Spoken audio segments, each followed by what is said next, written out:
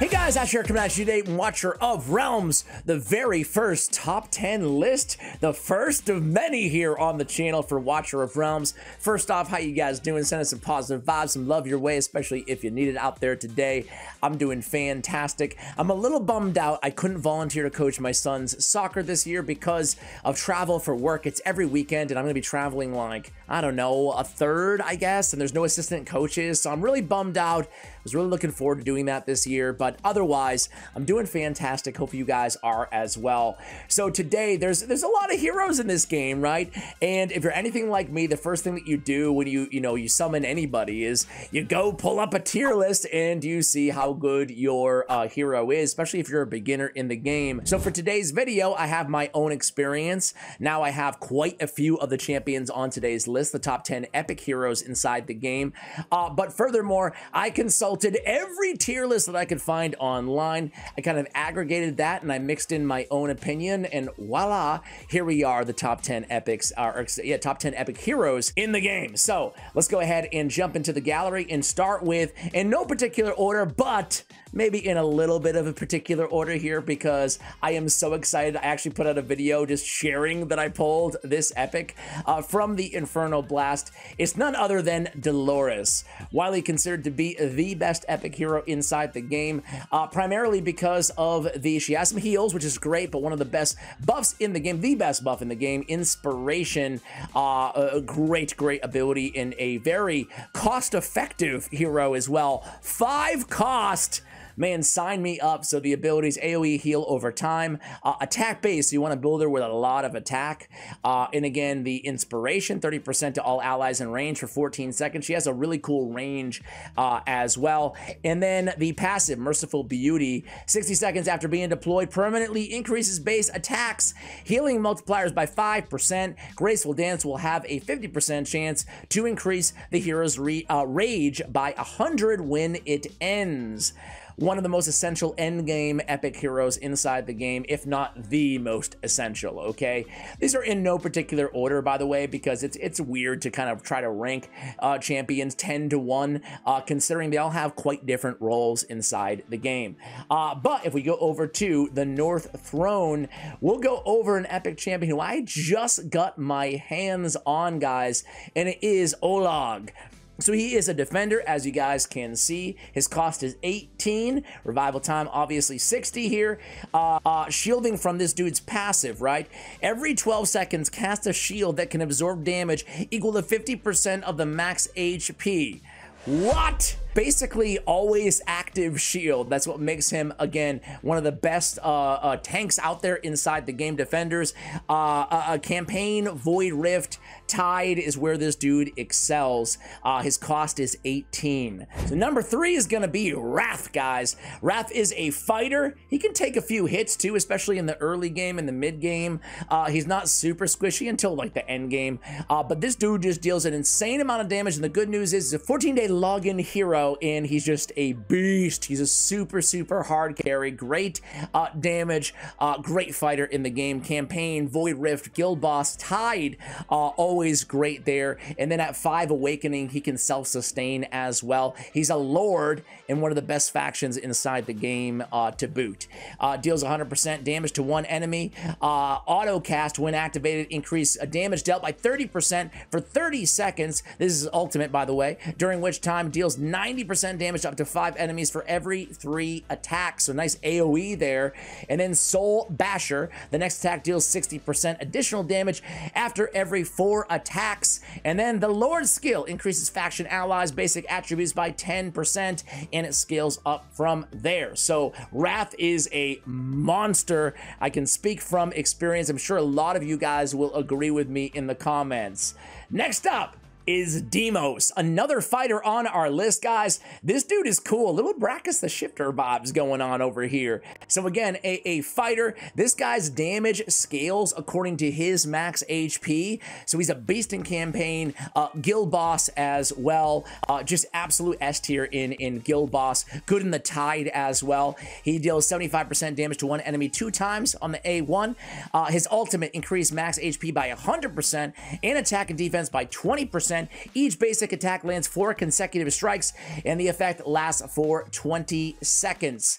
On the passive, Tearing, each consecutive attack against the same target increases crit damage by 10% for 10 seconds, stacking up to 6 times. The duration of the effect will not be refreshed after reaching the maximum number of stacks. Stacks will reset upon switching targets.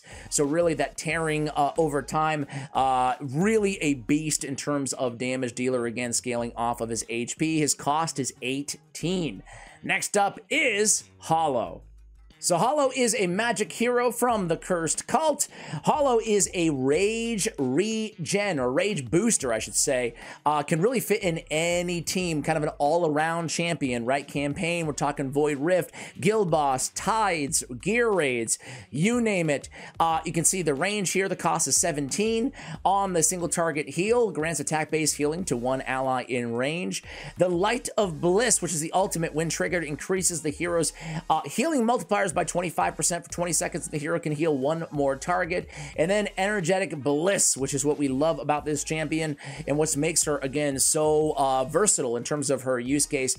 When Light of Bliss is activated, recovers 0.6% rage for allies in the range every 1 second. Very good, again, all-around hero who I really feel like all of the heroes on today's list are worth investing in. I guess, obviously, they're all top 10 heroes in the epic category. Next, now I just got my hands on Vortex, but Vortex, another healer, a great healer. The only downside, and I'm being very nitpicky here, is that Vortex doesn't bring a ton extra in terms of essential buffs or anything to the table, but if you're looking for heals, especially a heal carry in, again, the early and the mid game, look no further. The heals scale based off a max HP as well, and campaign, Void Rift, Tide, Raids, you name it. Again, the cost is 17. Single target heal, HP based healing to 1 ally in range. We have increased on the ultimate manual, increase the healing multiplier by 25% for 20 seconds when triggered, restores HP equal to 10% max HP for all allies in range. If the heal amount exceeds their max HP, 110% of the excess will be converted into damage absorbing water shield that lasts for 10 seconds. What a great ultimate in terms of healing and support. Healing Ripple, the passive, when the hero's basic attack heals in excess of the target's HP, the surplus damage is converted into damage absorbing water shield. Again, 70% of the healing, which lasts for 10 seconds. During the effect of moisture, the hero can heal 1 more target. Really boss healer, just one of the better ones in the game, can really stand toe-to-toe with most, if not all, of the legendary healers out there. It is Vortex. Definitely upgrade with confidence. Next, guys, is from the Cursed Cult, and it's yours truly, one of my personal favorites. I've mentioned her in a few videos now. It is Iona. Man, she's a beast. AoE damage. If AoE damage is your thing, look no further than Iona. Obviously a mage here, cost of 17. On the A1, we have AoE damage to 1 enemy, or just AoE damage. On Starfall Ultimate, we're talking big time damage, big girl damage here. During the ultimate lasts for 20 seconds. Each attack summons a star domain to the enemy's location, dealing 50% AoE damage. After a while, multiple stars will fall within the range of the star domain, dealing 30% AoE damage 4 times. And then the Fury of Starry Night, increase attack speed by 100 for 15 seconds, once every 30 seconds. You gotta love it. Beast of a hero. Next. So next up is Idril, guys. Oh, what a beast of a hero as well. We've been a little bit light on the marksman here from the Star Piercers. She's amazing. Mainly, well, first of all, she does a lot of damage, but really this ultimate, right? It's very special. She's come in clutch for me on so many occasions.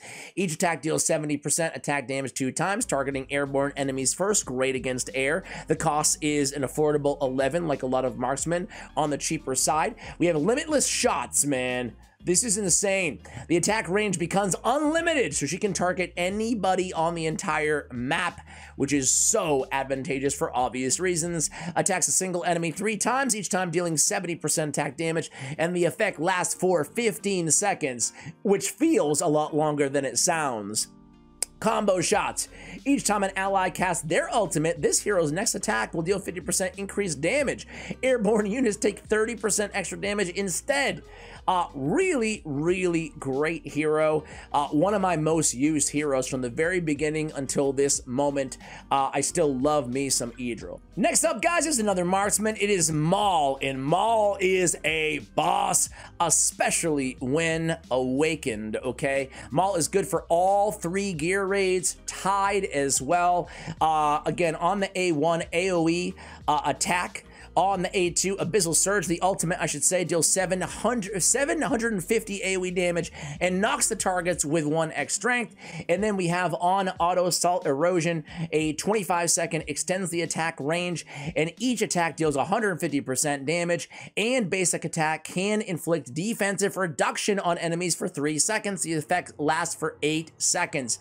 A great debuffer. If we look at Awakening, we have on Awakened 1, the ability to land freeze aside from knocking enemies back, and then Awakened 3, Salt Erosion will inflict slow, so an amazing damage dealer for great burst area damage, and the freeze and the slow, the debuffs as well. Very, very good champion. I actually have him, but I have not built him yet, and I can't wait to do so, maybe after this video.